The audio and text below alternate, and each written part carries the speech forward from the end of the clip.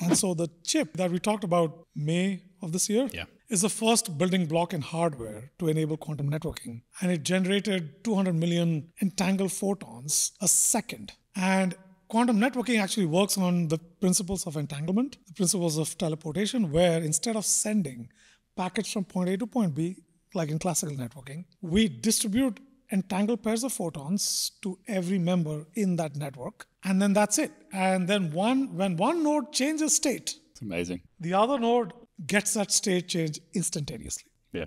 This is the spooky action of a distance that Einstein used to talk about. It's happening on the network today. And it's happening at room temperature. It's happening on telecom frequencies on existing fiber, which means no ripping and replacing your networking infrastructure, which is the big deal. Yeah.